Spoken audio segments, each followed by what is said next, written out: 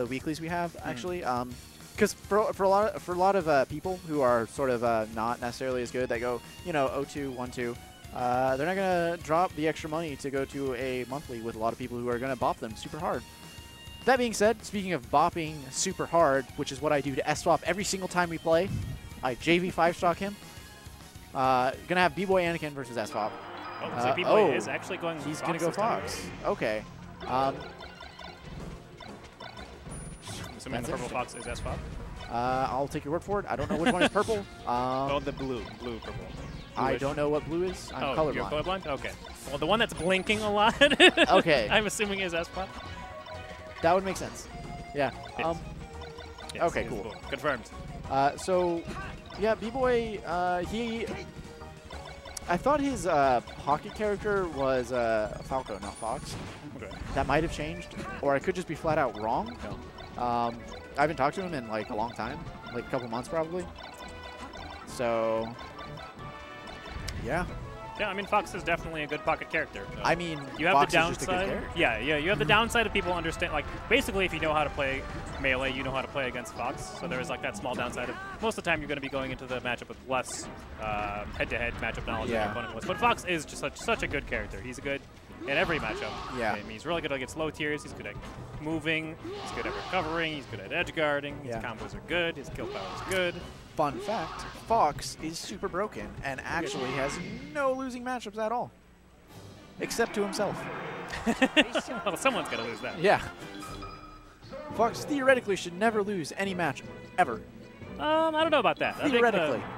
Well, you can theoretically lose 50-50 matchups. Touche. Touche. Speaking of 50-50 matchups, we can have a Fox Ditto, which is a 50-50 matchup.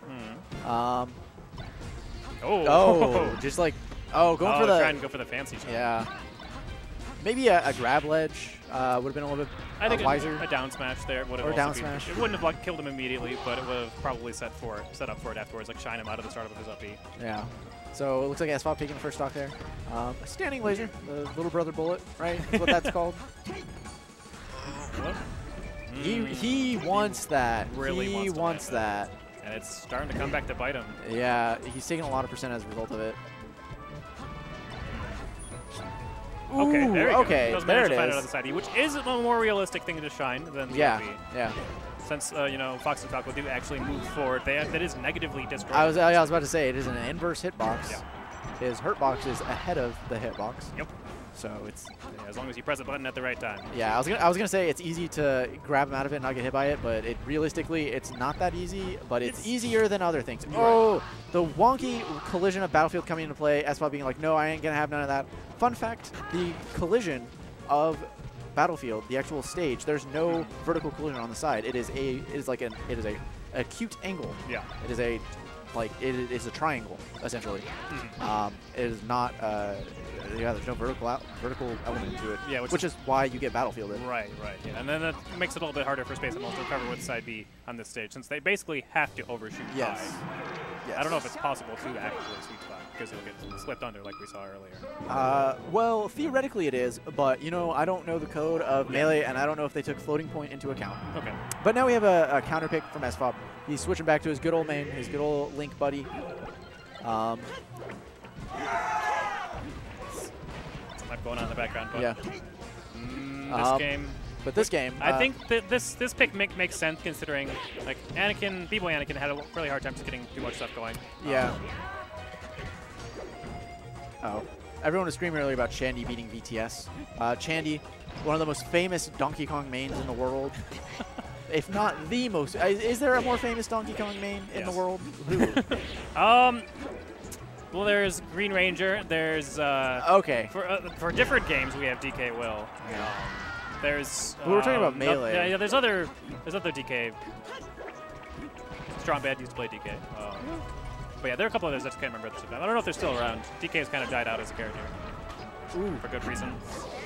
Oh, going for the up B spike earlier. That was actually a really interesting sort of edge guard from Bboy Anakin, he went for the boomerang to drop him lower, and then tried to go for an arrow to drop him even lower to make that up B more guaranteed, because the Fox would have essentially had to, like we were discussing earlier, because of the wonky collision of Battlefield, had to basically overshoot the ledge a little bit, and if he had gone really high, ooh, nice sweet spot on the hook shot, but he would have had to go over, so he probably either A, would have gotten hit by it immediately, or would have gotten hit with it on his way down.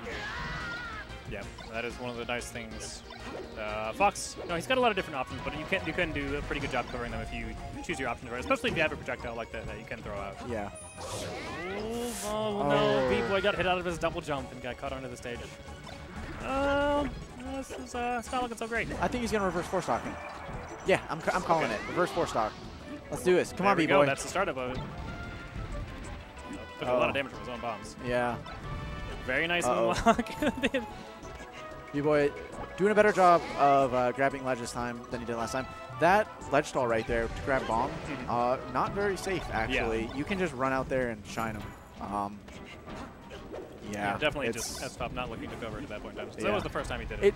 Yeah, it's one of those things where matchup unfamiliarity comes into play, where if you don't know that he's going to do that and you don't know it's punchable, it's kind of scary because you have that could happen right there.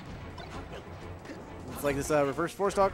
Oh no! Is the prophecy going to come true? Let's go, Bboy! Okay, yeah, smart up B. No. Actually DI'd a little bit out, starting the up B a little bit later, so he could get that straight up angle and avoid the up B. If Bboy had gone a little bit further, oh man, he's really doing a good job getting these sweet spots on what is essentially a tiny target. But if Bboy had just gone a little bit further in, that final up B would have still hit SFOP. Yeah, it's got a lot of range. Yeah. Doesn't go down there, not so safe though. And a lot of the time you'll see Bboy, go for that, but also go for the no, a little bit too short on the hook shot. But also go for the ledge cancel, which makes it an incredibly safe and powerful option. Maybe not as much if the other person's looking for it. Right. But at the same time, who honestly plays against Link very often? Basically no one. Who's going to be looking for that? Not very many people. So, but anyway, good stuff to Bboy. Almost reverse stock.